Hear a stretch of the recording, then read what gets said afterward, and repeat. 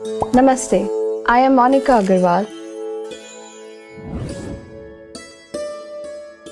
sitting in beautiful Chiang Mai, Thailand, in the 360 Art Studio with Swami Avadhut.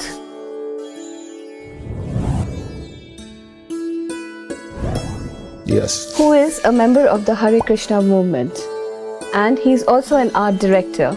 And today we're going to speak about his current project called Mahabharata, Gods and Heroes, an interactive mobile application. How exciting is that? Yes, for us it is very exciting.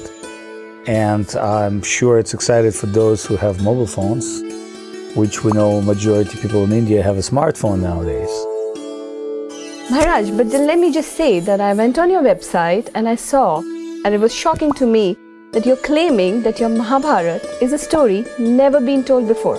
How is that possible when we all know, at least the Indians, that Mahabharata has been there for 5,000 years? Well, that's right. For 5,000 years, this story was constantly repeated in different formats, mainly by writers, performers, but in modern days where we have internet, especially mobile internet, mobile applications, we have developed animated mobile app, and it's never been done before that the Vedic stories were done in that format. Specifically, that format is applying to everybody's mobile phone. We're not talking about only Indians. We know mobile phones are our most prominent devices that we carry all our informations, our pictures, our banking information, our personal letters. So we'd like to give to people the great spiritual story which they can carry with them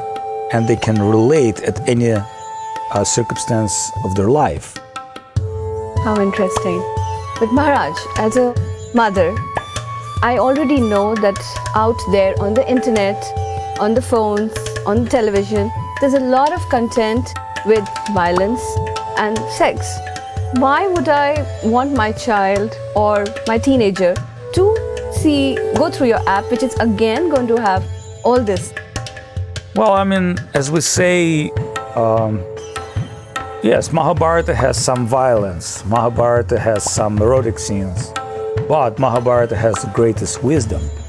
So if there any cause of go towards violence and romantic stories for the wisdom, then I'm for it. Otherwise, without wisdom, it's become a source of human degradation. So considering Krishna, his gods and heroes, he's one of the gods of Mahabharata and Supreme Lord. He's a great director, a great writer, a great storyteller. God is best in everything he does. I think by adding into his story great characters, great women, great challenges, great goals, human passion and divine enlightenment will make this story interesting for 5,000 years for everybody. Otherwise, it becomes a dry religious